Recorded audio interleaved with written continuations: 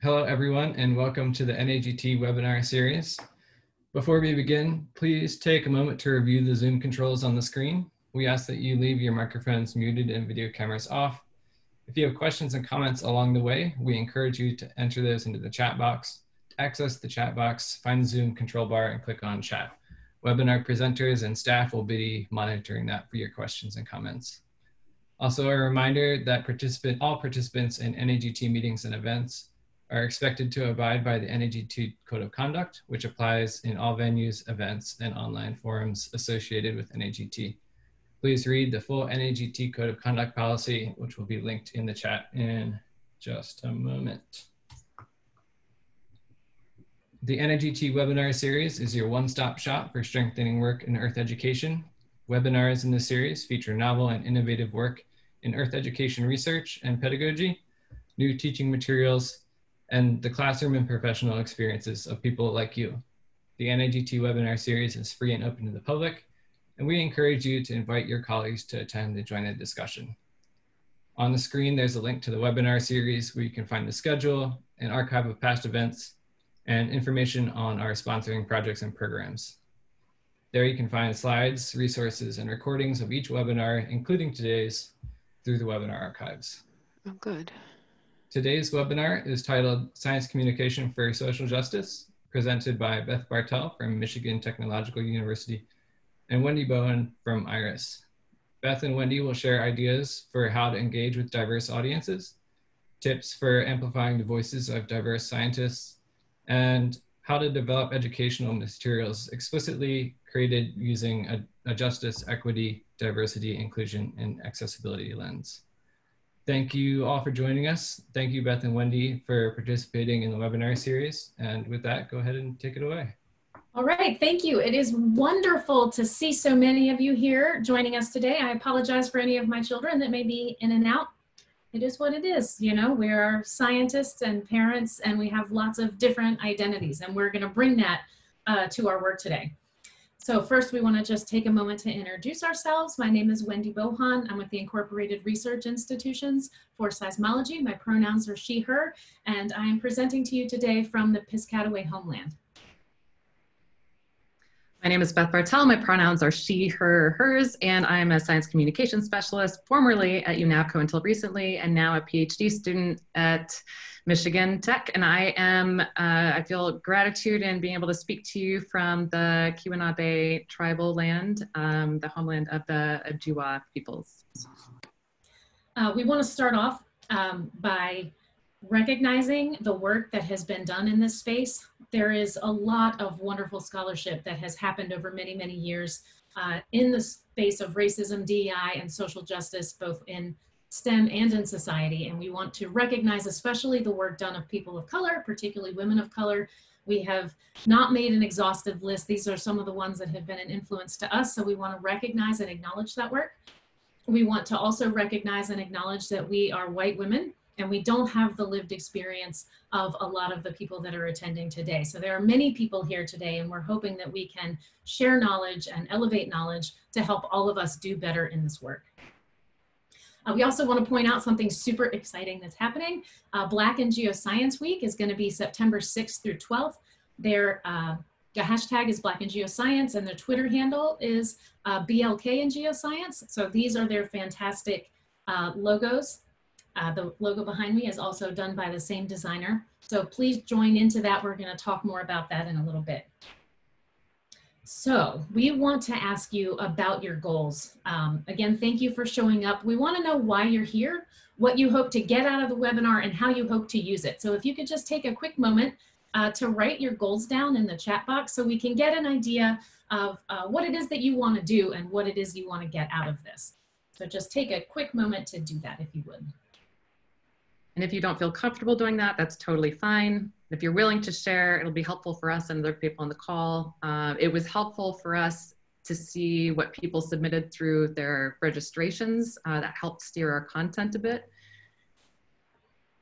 So anyone who's feeling bold or brave, takes a bit of courage, go ahead and share with us your goals. You see resources, go ahead. Strategies, resources, a better job in communicating about difficult topics. Yes, we have to give each other grace as we're learning in this space. Curriculum planning, right? Creating inclusive materials and training courses that are inclusive. This is excellent. Hearing different perspectives. How to incorporate a Jedi lens. Yes, absolutely. Helping students feel more welcome in geoscience. Yes, we need to change the culture. Make sure everyone feels welcome, safe, and supported. Exposing students, right? These are wonderful. Keep, please, entering these in there, get to know each other, get to know each other's goals. Our community is our backbone. Our community is what's important. And hopefully it's evident from this too that there is no way that we're going to be able to address all this in 1 hour, even though we are cramming in what we think is an amazing amount of material. We're going to try to talk fast and we apologize in advance for everything that we're going to send your way. And we will have this presentation online. We'll give it to NAGT to post on the website along with the video. Yes. So one of the tenets of good science communication that we make sure that we talk to our audience in ways that are respectful, reasonable, and understandable. So jargon is one of those things, right? Jargon is a big thing in science, and we want to make sure that we either eliminate jargon or define it. So we're going to go through some really important vocabulary. There's a lot of words that are talked about in relation to justice, equity, diversity, and inclusion, as well as social justice. So we want to make sure that we're all on the same page with some of these concepts. So starting off with science communication, this is the practice of informing, educating, sharing the wonder of science, raising awareness of science-related topics. We have a good idea of what it is, but we also need to consider a few other factors. When we think about science communication, we're usually thinking about the communicator, the person that's giving the information. We think about the audience and who they might be. It's also important to consider the platform. So it's different to share science on social media than it is to share science in a classroom or to share science on a web page. So the platform is important and will help to guide what we share and how we share it. It's also important to remember that despite what all of these Zoom meetings might have us believe, good science communication has to be bi-directional, right? We can't just throw facts at people. We have to listen. Communication is fundamentally learning how to listen. And all of these things are happening within a social, emotional, and physical context. We have to meet people where they are. And so recognizing where people are and how we can best meet their needs and understand their needs is critical. So social justice. Social justice is justice in terms of the distribution of wealth, opportunities, and privileges within a society. And so we are going to ask you a question and try and do a word cloud to determine where you think the inequities lie in science. So let me post this in the chat box to give you easy access. I think I've got it. Oh, so there's the website. Didn't. Ignore mine. And there's the numbers. So if you go to that website and you put in the numbers, think of, so we're thinking about where the inequities lie in geoscience. Think of one word at a time. It could be a description, it could be a person, it could be anything that you can think of where there are inequities in geoscience. And so then let me turn over the screen to Beth so that we can show the word cloud. We're hoping this works, right? Interactivity. We're all learners. Mm-hmm. So if you can go to that. Oh, do you have to register? You shouldn't have to register. You should not have to register. You should be able to. There we go. Great. So hopefully you can all see this word cloud forming in real time. Where do the inequities lie in geoscience? No wrong answers. Whatever you've seen, what you've experienced, what you've heard about. A lot of this doesn't come from our experience. We have to learn about it. We have to see it. We have to listen to and believe the stories of others to see the inequities, especially if we're personally in a place of privilege within geoscience. So this is great. Access is coming up big. So for those of you not familiar with word clouds, the largest words should be the words that are coming up most frequently. So access, fieldwork, safety, opportunities, power, representation. This is like such great groundwork for representation. Race, promotion. Wendy, what are you pulling out from this?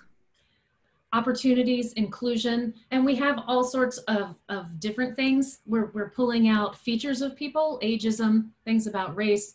We're also pulling out things about access and opportunity, languages, microaggressions, inclusion. So this is excellent. I see exposure, tenure, you know, some things that are systemic, part of the system. What's the tenure system? What about funding? Other things that are possibly more subtle, like visibility and access, like we said. Great. All right, so keep adding to this, and we'll share this once the presentation is done to see what the total word cloud ended up being. I'm gonna share my screen again.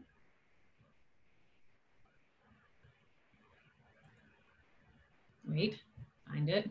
Okay. All right, on to the next. So some more terms. We hear a lot about equality, equity, justice. What's the difference between these words? So this is just a very simple cartoon where 3 different people are trying to watch a soccer game. The first left column is about equality. And this is the assumption that everyone is benefiting from the same support. So in this case, all people get a box. And the idea is that this is equal treatment. And yet the person that's tall can now see the game really well, and the smallest person still can't see the game. So we can improve that. And when we improve that by giving everyone the supports they need, that produces equity. But we can go a step further than that. We can go towards justice, which is taking away the cause of the inequity itself. So removing that systemic barrier. So now we have a fence that people can see through. Now, if we remove that fence, that would actually be more like liberation. So there's different stages of things we can do. We want to be aiming for justice and liberation, taking away the barriers that are holding people back. Another important idea is intersectionality. So this was introduced by Kimberly Crenshaw 30 years ago. She was a critical race scholar, among many other things. And it describes how race, class, gender, and other intersecting characteristics of people overlap. The important thing is that this acknowledges that human beings are complex and that they can't just be defined by one identity. Additionally, these different identities will have different oppressions depending on the situation and the location. And not every individual is going to identify with each one of these different traits. They'll think about themselves in these traits in different ways. Implicit and explicit bias. So bias itself is our prejudices that we have towards people or groups. Explicit biases are attitudes or beliefs that we hold on a conscious level. We're aware of them. And the actions that we take with explicit bias have intent. Implicit bias is unconscious attitudes that lie below the surface, but they influence our behavior. Implicit bias is really, really difficult because how are you supposed to address something that's unconscious that you don't recognize? So this is where a lot of the work needs to be done personally. And if you're interested in doing that, which it would be a great thing to try, you can do implicit bias tests online for free. It's called Project Implicit.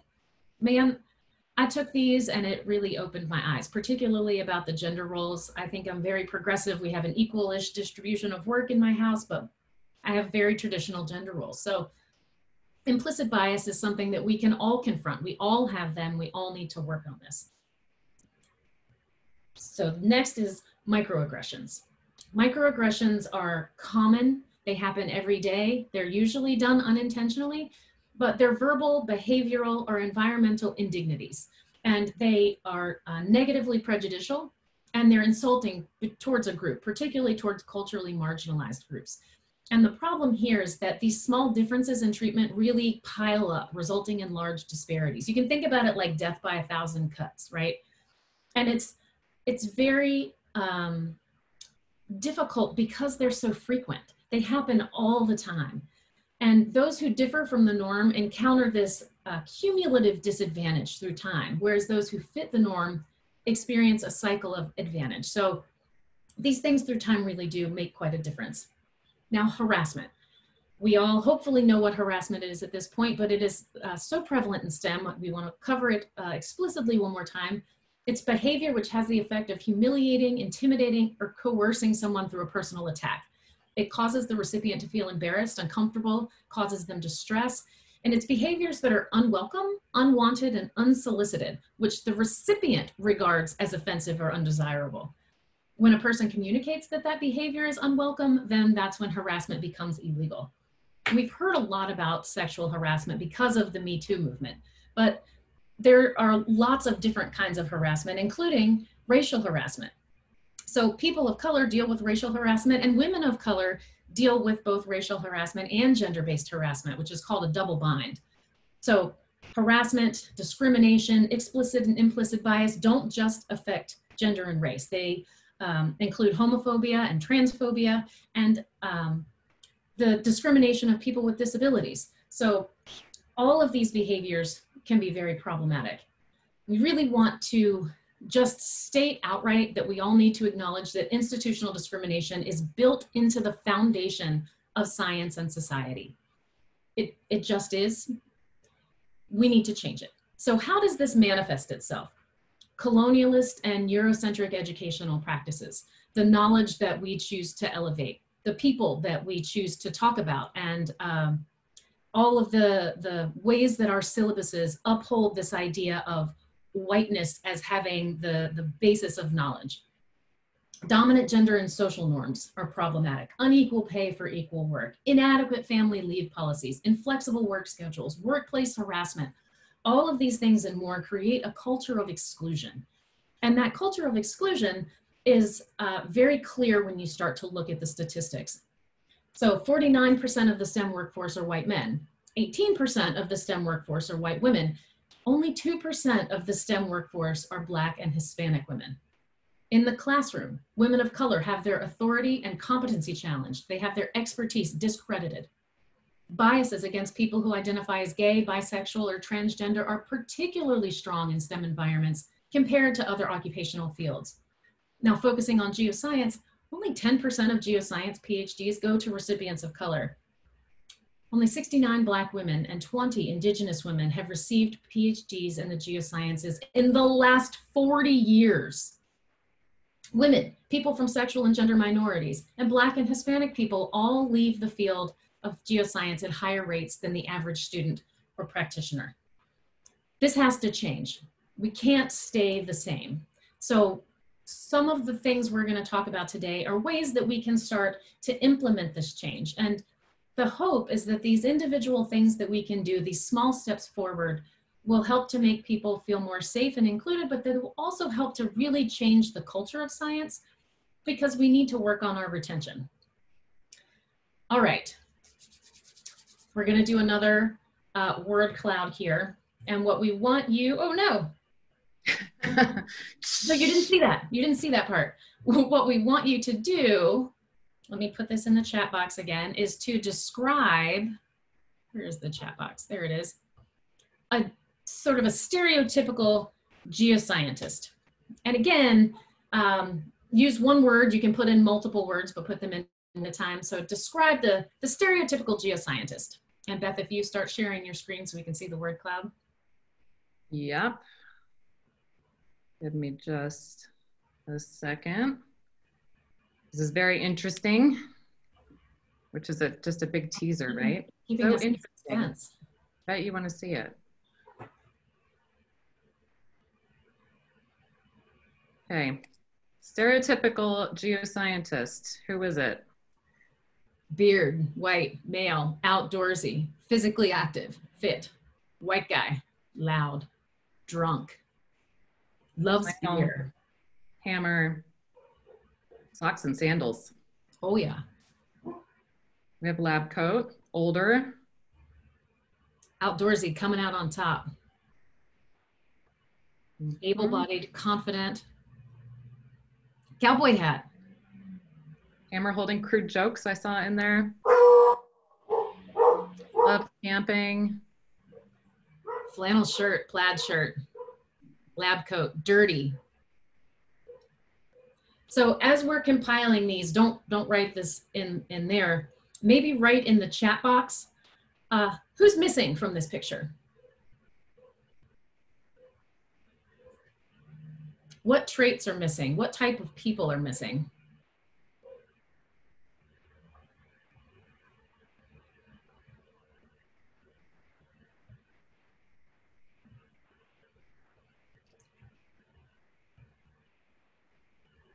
Great. So we have some stuff coming in.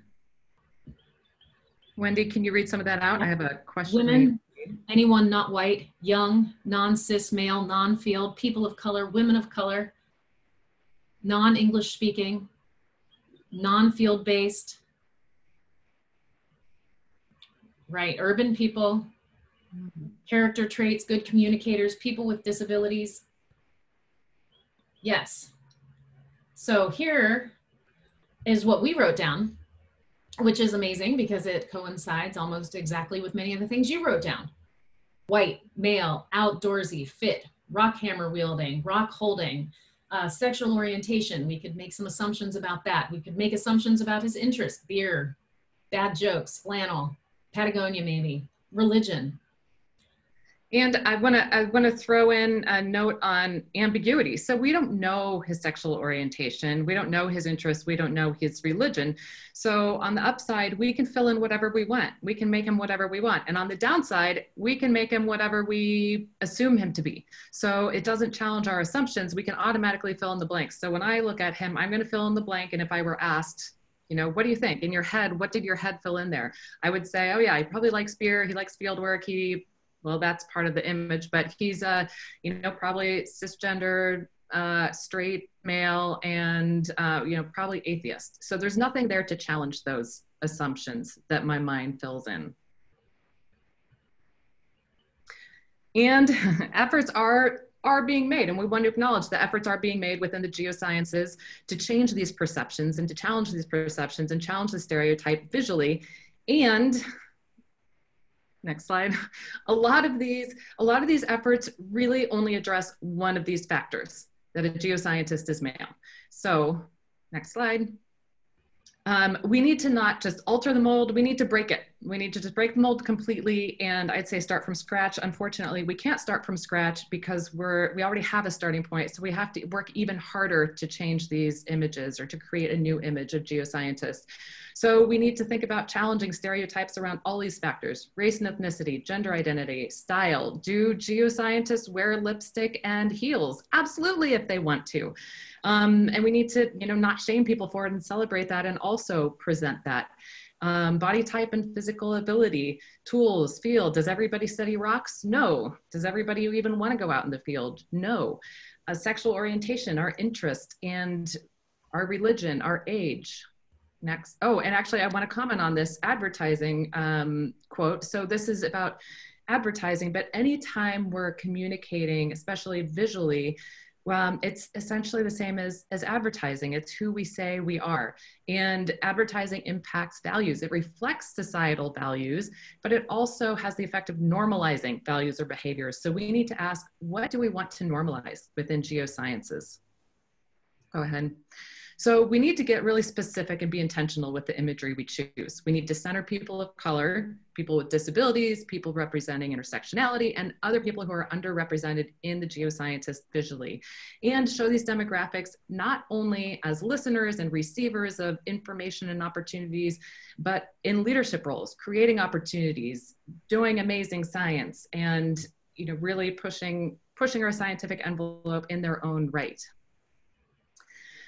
We also need to change geoscience culture in our science communication by promoting an inclusive culture without assumptions of preferred behaviors or perspectives. So we've had the luxury, I think, for a long time of having this very specific idea of what a geoscientist is and who a geoscientist is. And that's something that resonated with me in undergrad, even though I didn't drink beer.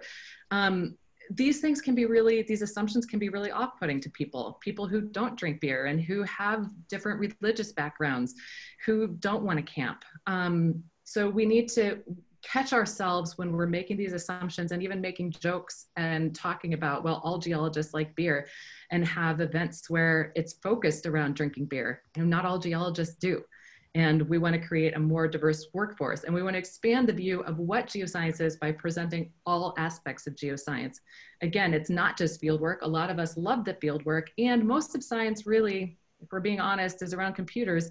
And we can do amazing geoscience without ever going out in the field. And for a lot of people from minority backgrounds, they and their families don't see fieldwork as a valuable pursuit. So we need to show the full breadth of what we do in geoscience so we can get all the best minds in and be completely selfish about getting the best brains in. Additionally, there's been a lot of talk recently, and it's late coming, about safety issues surrounding going out into the field in particular places for different people, for women, for racial minorities. It can be very dangerous, and people need to take those concerns seriously. And there's been a lot of pushback about this idea, particularly at some of the larger universities, that there shouldn't be such a concentration on field, and all of the things that we put out as advertising are usually field-based. So, you know, I think we really need to push back hard against this idea. So we put together a few checklists for you all. This is just kind of a checkpoint. It goes over what we just talked about. Again, this presentation will be available, and we'll also put together a PDF of resources for you at the end, including some stuff that we don't talk about. Representation. When you're creating materials for your department or making banners for a meeting, whatever visually you're doing, ask, can we better represent a diversity of geoscientists, of geoscience as a whole? Are we representing people of color in leadership roles? So what does this look like? Also in our classroom, I pulled this tweet. I know it's going to be hard to see, but this is a professor saying that she's going to use all visuals with Black people throughout her courses this semester. So accessibility and inclusion, this is part of justice. So somebody mentioned JEDI, there's also IDEA. What do these acronyms mean? Well, justice, equity, diversity, and inclusion. And when we talk about diversity, it's who is there. And when we talk about inclusion, it's what power do those people have and who is welcome in that space. And several of you said you wanted to work on creating more inclusive spaces. So we can do that with our word choices, for example. So instead of saying you as scientists, I can say we as scientists. So anytime that I am part of that group, I can say we, and that's more inclusive. Gendered pronouns, he or she. Instead of he or she, we can say they, and then that's completely inclusive to all gender identities. Gendered words like manned or man-made. All of those words, I can pretty much guarantee you, throw any word at me and I will come up with an alternative for you that's not gendered. We can use crude, staffed, human-made. We can center a person instead of their characteristics. So instead of disabled person, we can say a person with a disability, and that acknowledges that first and foremost, they're a human being. People of color, if we're talking about Black people, we can be specific and talk about Black people. If we're talking about Indigenous people, we talk about Indigenous people. And there are times when we'll be talking about that very broad demographic, but we can be as specific as possible. Language is also tricky and is evolving. So words like Black, African American, what's the preference? So with Black, we're capitalizing Black. So that's considered a best practice. Many people prefer Black to African American. Latino, Latina, many people now prefer Latinx to be gender inclusive. And some people feel very strongly, people from these demographics also feel very strongly about being referred to as Latino or Latina and find pride in that. So this is where we need to do a bunch of listening and reflect back what a person tells us is the way that they are seeing themselves and want to refer to their parts of their identities. Self-awareness. Here's another way to build inclusion: speak with humility and speak with pride. We don't always need to be humble, especially if we're speaking from a place of an identity that's underrepresented. Absolutely, we can speak with pride. Recognize our biases to counter them. So go do that quiz that Wendy talked about, and then do the follow-on work to identify where those biases come up for us and how they affect our behavior. So we can then catch ourselves and check ourselves and change that behavior. And then also we can explore a concept before negating it. So for example, we may think that we know all about science and scientists, and that science is a meritocracy and that science is objective. By nature, that's what science is. And if somebody comes and tells us otherwise, we may feel a lot of pushback against that. Before we push back, we need to check ourselves and listen. Why is that person saying this? Are they talking about Indigenous forms of knowledge? And I need to go explore that before I make a counter argument. Beth, really quickly, can I interrupt? There is a question in a chat that I want to make sure we don't miss. Okay. Erica asked, how do you avoid tokenizing people in these advertisements? Yes, so that is a great question, and I would love some groupthink on that. So please go ahead and put your answers in the chat if you have thoughts on that. I think we need to be authentic and sincere, and you know, center people who we have worked with directly, and not use the same images over and over. And this can be hard because, as we have just seen, there's an amazing dearth of scientists of color within the geosciences. Wendy, do you have other thoughts on that? I struggle with this too, because when we think about this, we talk a lot about showing the workforce we want rather than the workforce we have. And it often comes off as disingenuous and makes people feel that it's maybe a more diverse department than the literature and advertisements are showing. And I think that is disingenuous. I think it's really difficult. So if people have ideas around that, like, I feel like I have a better feeling for that if we're talking about things like people on the board. You know, if you're looking, how do you keep people from being tokenized for having to do too much DEI work and having that expertise and lived experience taken advantage of? And, you know, that's paying people, that's looking around the table and figuring out exactly who is there and who is not represented, what voices are needed there, and then recognizing their expertise, paying them for that expertise. It's harder when you're doing visual representation. And so I think being explicit, if you're giving a talk or teaching a class where you can actually explain the images to people, I think that's helpful. But, you know, anything that people are saying, we need to be honest. Sometimes you need to project the world as you would like it to be. Posting statistics on department diversity clearly would make that transparent. Absolutely. Transparency is critical. And sorry. Well, and I was going to say, and also we can ask permission in some cases. So like this, you know, quiero ser geocientífico, that middle flyer right there, you know, that was specifically about diversity. And I asked each of those people, you know, I didn't say I want to make a diversity flyer, but I told them what the product was and asked. And actually, I think Jose might be on this call right now, and asked, you know, can I feature you? And one thing that came up in a workshop I was in this weekend was asking 3 questions. Does it benefit the individual? Does it benefit the institution? And I can't remember what the third one was. And I think that does it benefit the individual is really important. So are we raising the visibility of this person, not just tokenizing this person? And I mean, I think it's tricky. So much of this is tricky, but I do, yeah. Marissa said the same thing. Amplifying the person and not just the race is beneficial. We need to recognize the amazing scholarship that these people are doing and putting into the world, not just the fact that they may not fit the overrepresented demographic, right? Yeah. So we're gonna cruise on, but keep those questions coming. We might leave some for the end, but you guys can, yeah, we'll try to keep track of them. So accessibility is it's not part of the JEDI acronym, but it is part of IDEA acronym.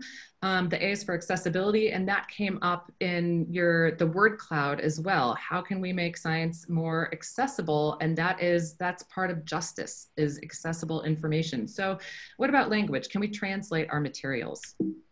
Oops, I was trying to advance the slide. Whether it's a video or in print.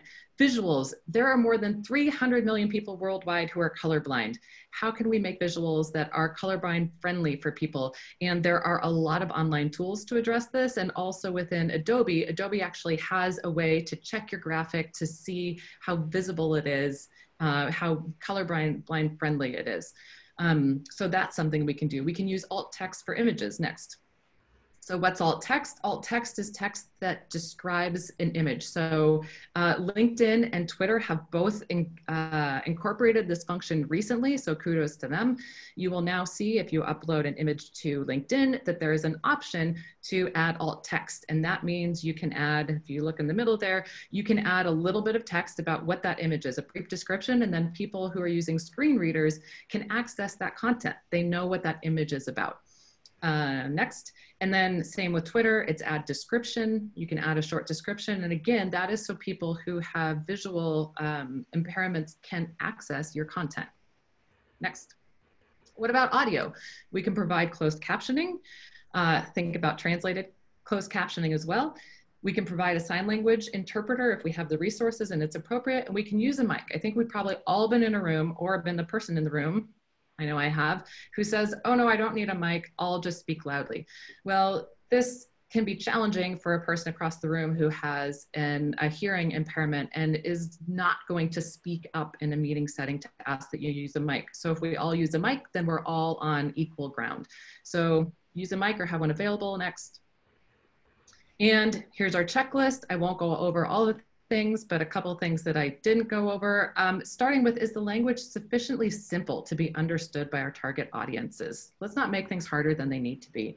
Are we using references that are cultural, like baseball references? A lot of people like sports references. Well, if people don't know the game of baseball, they're not gonna get the reference. And maybe even more off-putting, if somebody doesn't have the resources to ski and somebody's talking about skiing, you know, skiing takes a lot of resources. So that can actually be a classist issue. And then can we make the test or font larger? I have to call this out because as I was writing that, Wendy was actually, she laughed because she was actually making the text smaller so we could fit more on our screen. Go ahead, next.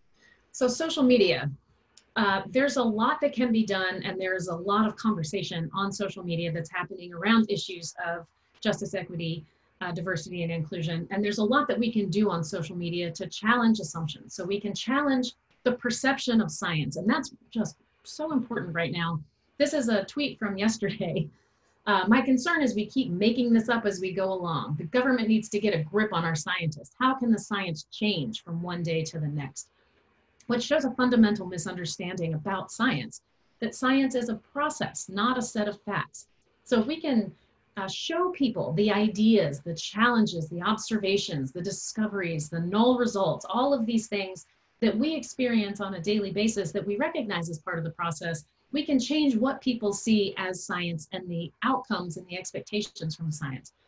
Importantly, and we've been talking about this, we can change the representation of scientists. So we can show the wonderful diversity of science. Not all older men in white lab coats, right? And social media is a really great way to get visibility. So particularly on Twitter, but also on other things like Instagram and Facebook, we have things where there are communities that have organized around hashtags. Things like Black in STEM, Vanguard in STEM, Girls Who Code, Disabled in STEM, Latina in STEM, Bi and Sci.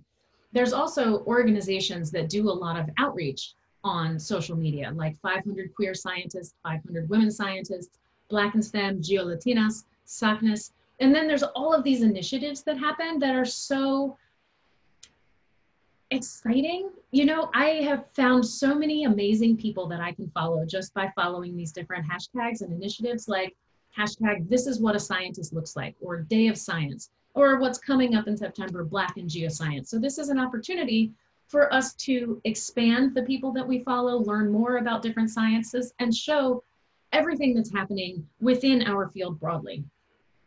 Now, importantly, social media allows us to cultivate communities of support. So research has shown that it provides connection, community, mentoring, sponsorship, and advocacy. It's a low-cost, low-barrier engagement tool. 3/4 of the world has social media. It can increase structural diversity and representation, promote and bring awareness to intersectionality, reduce feelings of isolation for minority scientists, and promote an increased sense of belonging and cultural wealth.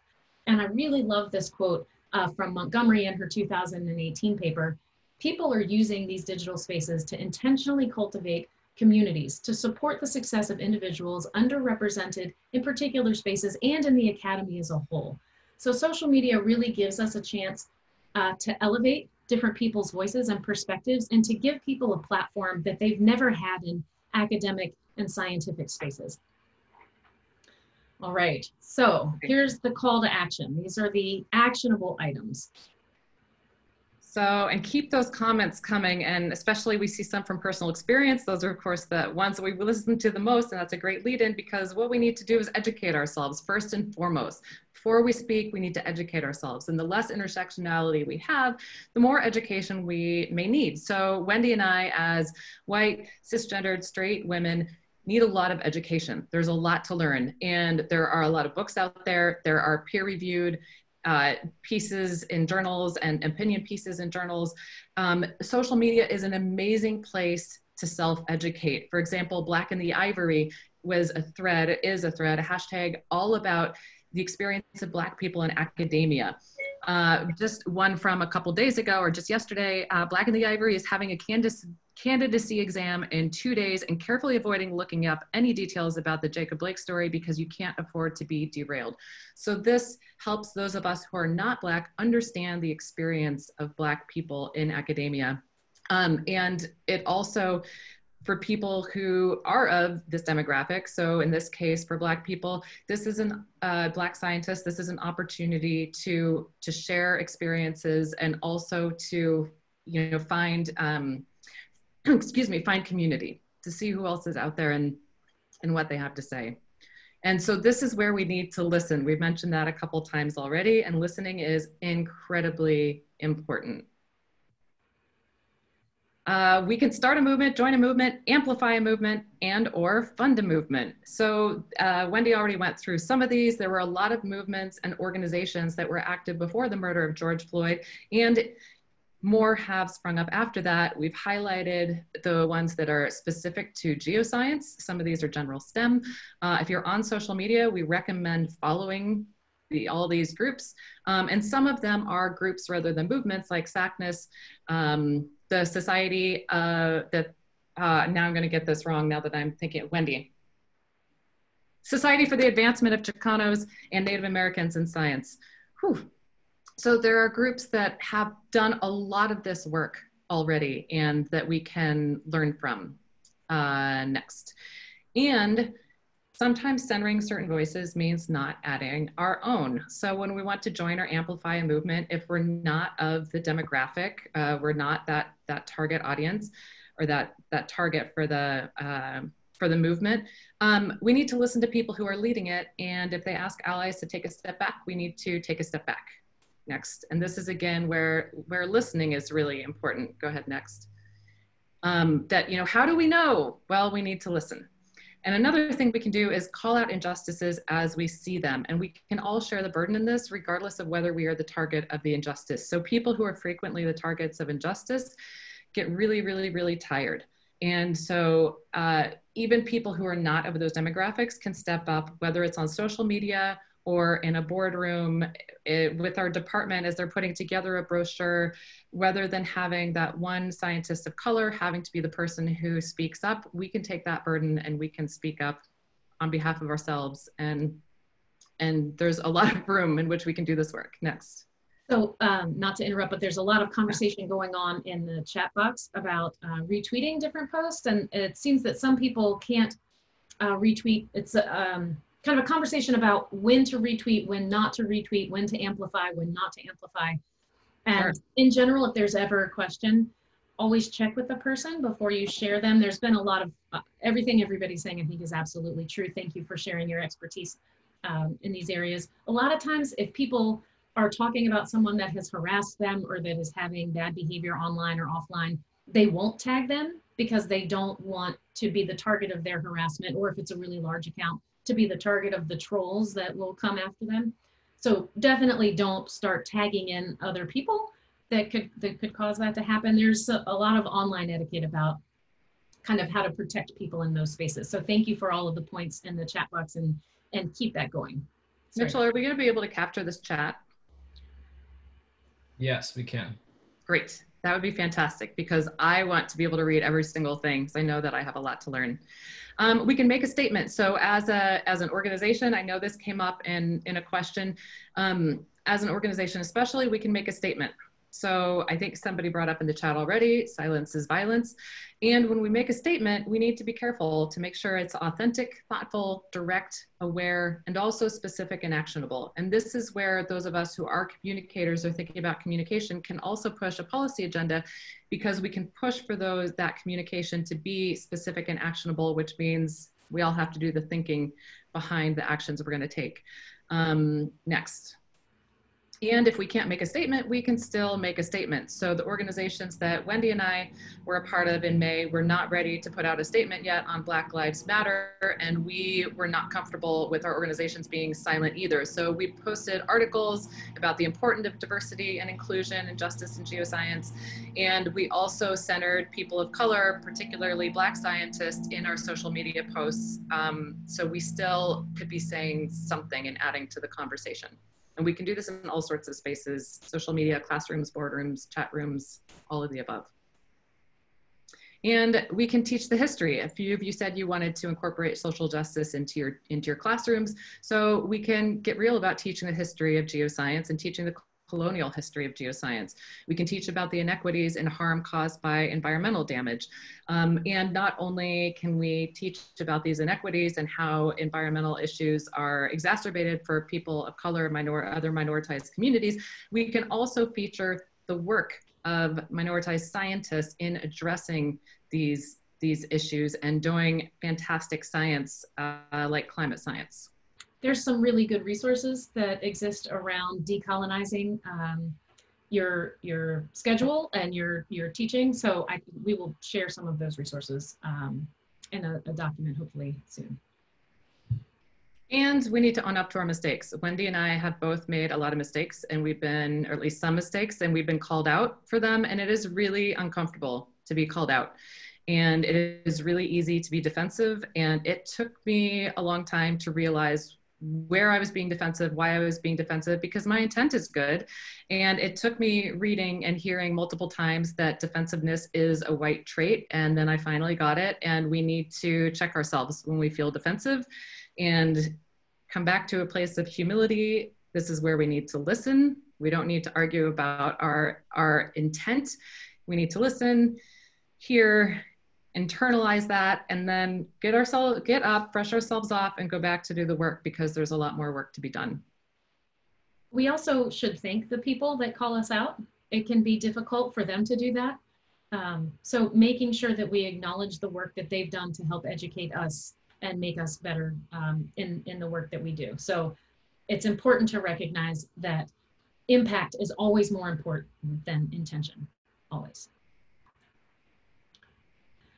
So I guess the point of all of this is we can't do it alone. And what we're talking about with science communication, this isn't the solution, but it's part of the solution. We can all do better. We can all work to change the culture in all of the spaces where we have any kind of power and influence. And every time that we communicate about science, we have a real opportunity to challenge the pre-existing beliefs within our culture, within society, and work towards greater equity and justice in science and in society, because science touches the lives of everyone. It's foundational. And so if we can help to change science, we can really help to make society better. So a few additional reminders. Black and Geoscience Week is coming up September 6th through 12th. Black and SciComm Week is October 4th through 10th. And there is this wonderful group called Reclaiming STEM. Beth knows more about it than I do. It's a diverse and inclusive SciComm workshops on both coasts that are created by these wonderful scientists that empower scientists to use STEM for social justice. So excellent work that they're doing. If you're on social media, please follow them, please support their work. Let's all learn from them. Thank you all for coming. And lots of questions and stuff now. We can have discussions, we have time, we built in time. Yay. Never enough, but yes. So we'd love to open the floor. Again, thank you for showing up. And we'd love to open the floor up to questions and so many of you, and comments. Yeah, so many of you have so much experience in this space and different lived experiences than we do. We want to learn from you. We appreciate your comments and sharing your knowledge with us in the chat already. So keep doing that. Again, a resource page that we're going to put together to share. I'll stop talking. Why am I talking? I was going to say, and also if there's something that, again, if there's something we said that you disagree with, please, if you're willing, let us know either here for everyone or let us know individually if you're comfortable with that. We are constantly learning. And unless people have questions, I know there's some questions that came through that I didn't quite get. So remind us. if you have questions, comments. Has anyone incorporated a personal statement into their class material? I'm not sure exactly what that means. Information about who they are and what they stand for? That would be amazing. And you can unmute yourself. So if you want to talk rather than chat, we welcome that. Recommendations for talking to people with more power than you have that have not shown an interest in promoting justice, equity, diversity, and inclusion. Right. So there's power in numbers. If you can find other people that believe strongly about this also, and hopefully there's more than just one in your department or your organization, talking to them, putting together presentations. I'm happy to give you any of the material that we have. Scientists usually like having research papers referenced. So if you can reference enough literature, then they're like, oh, okay, you're making a point. I'm not sure how it would work like in a school system, but hopefully putting together materials to help convince people of why it's important. It's very frustrating to have to convince people about why people's dignity and safety is important, but here we are. Joanna, if you're willing to tell us a little bit about that personal statement, no pressure, but I'd love to welcome you to unmute yourself and share. Sure. Can you hear me? Yep. Yep. Yeah, so I just have a personal statement that I wrote about my approach to inclusion and diversity in the classroom. Essentially just, you know, a statement saying that I want to make my classroom welcoming, that I'm still learning about inclusion and diversity. If something happens, either by me or something else in the classroom that is damaging or uncomfortable or, you know, not right, that there are a number of ways that that a student could bring it to my attention, whether that's talking to me directly or going through somebody else that they feel comfortable with. So just, you know, a personal statement that says, this is how I'd really like my classroom to be. This is what I'm doing to work on it. And, you know, that kind of thing. I love that. And not a corporate college statement, because those can be, I don't know, they can be a little bit stiff, or they can kind of appear that it's just a, you know, a policy statement. So this is just a little thing that I wrote to say, this is how I want my classroom to be. I want you to be comfortable. I want you all to feel included. And if I get it wrong, let me know, because I want to improve that, the classroom for everybody. Right. So I see. Oh, go ahead. Thank you, Joanna. So I see, Shelby, thank you for pointing this out and posting this. One thing I just get discouraged about in these discussions is that the accessibility discussion always centers around alt text, vision deficiencies, and captioning. Physical disabilities are almost always left out in the geoscience talks. So I focused on those aspects because I was thinking of communication, and I was thinking more of, you know, like communication that's right in front of us. And absolutely, we need to do a lot of work around accessibility for physical accessibility as well. And there's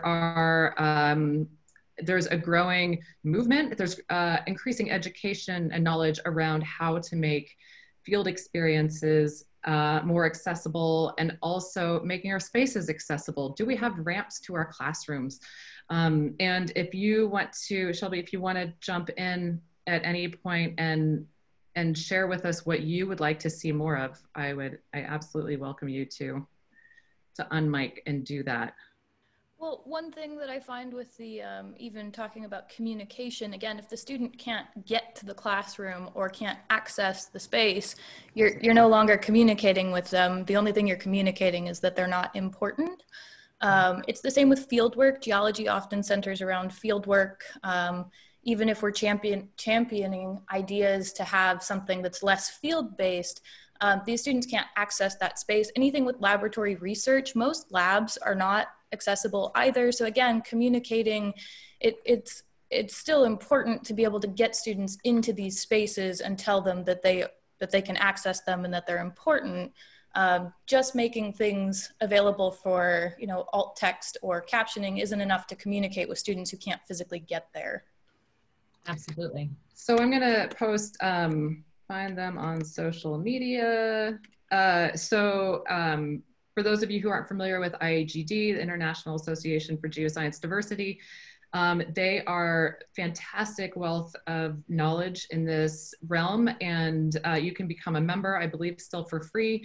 They're on social media, both on Facebook and on Twitter, and they run an accessible field trip, or they have the last few years for AG or for GSA, and their focus, I hope I'm not wrong in saying this, their focus is on people with physical disabilities and increasing access to geosciences. And they also have an email list where people ask questions, and it's very active. I don't think I've ever seen a question posted there where people didn't have multiple responses to help somebody increase access to a course or to information for their students. So Lindsay's had asked, are there any resources you can recommend for finding good, diverse geoscientists or SciComm social media accounts for sharing with undergrad students? I live for this question, yes. It's true. If you follow any of those hashtags that we shared, especially ones that are surrounding things like Black and Geoscience, or this is what a scientist looks like, that'll take you to people that are kind of tuned in to these conversations in these spaces. And so those are good ways to find people. And then once you find one person, you know, they like lead you on to the next. Alternately, I'm happy for you to send me an email or send NAGT an email, and I can curate a list for you about, you know, people that I think, and it's coming from my perspective, people that I've learned a lot from, or that I think are really having these important conversations, interesting conversations. I also want to acknowledge Riamat. I'm not sure if I'm saying your name correctly. Riamat spoke up about why these JEDI efforts, DEI efforts, seem to be separate from research. And I'm not sure if I understood your point correctly, but I think you're saying, like, why are these things separate? Why aren't all these things integrated? And absolutely, all these efforts need to be integrated. We need to not just have a separate group off to the side that's working on justice issues. That's tokenism of an effort, right? So what's the answer to that to get it truly integrated? My answer is we need to hire leadership that values DEI. And that goes back to the question of how do we talk to that department head who doesn't seem to be interested in that issue. Again, drawing from the workshop I was in this weekend, the workshop leader talked about 20-60-20. We also talk about this with conspiracy theories and other things. There are 20% of people who are doing the work who have full buy-in. 60% of the people maybe don't feel like they have the time or the knowledge. 20% of the people don't care or aren't into it. And where are we going to prioritize our efforts? We need to prioritize those 60%. But what if the people in power are in those 20%? And that's something that I think is tricky. And I do think that's where we need to really, as much as we can, whatever is in our power, we need to hire leaders that value justice within geoscience. Yeah, justice and diversity can never be a side project. It has to be integrated in everything we do. Julian had asked, does anyone know if there are similar organizations or resources providing support and access to neurodivergent geoscientist students, people in the audiences? As the mother of a neurodivergent child, I would love to know if anybody has any resources on this. So if you do, please share. And I think the IAGD would be the closest to that. That's where I would start. And again, that list is really helpful. What are you smiling at? Did you Tara had posted an answer to that. Thank you for that. Yeah. First Education Award. Sorry, go ahead. Oh, sorry. Yeah, I just wanted to first say thank you for hosting this, and also just the dialogue in the chat has been amazing and very helpful. But if anyone does want to keep in touch with me regarding neurodiverse or neurodivergent people and paleontology, happy to do so. It's near and dear to my heart. So. If you're willing to post your contact information, Mitchell, when this webinar goes live, the chat is not part of the part that goes live on the website, right? Right. Okay, so I believe if you're willing, Tara, to put your contact information in there or how people can find you, then that will not be made public. That'll just be available to the people here today. Sure. And I just want to say thanks again for hosting this. It's been super helpful. Thank you. Thanks for coming.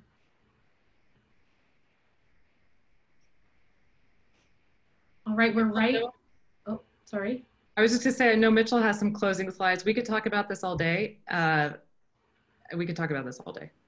So Mitchell, you have to cut us off at some point. Hold on. All right. Yeah. Okay. Let me share my screen so Mitchell can Sure. do his. Well, while you're doing that, a huge thank you to you both, Beth and Wendy, for today's presentation. Really fantastic and informative. I certainly got a lot out of it, and it seems like the rest of the group did.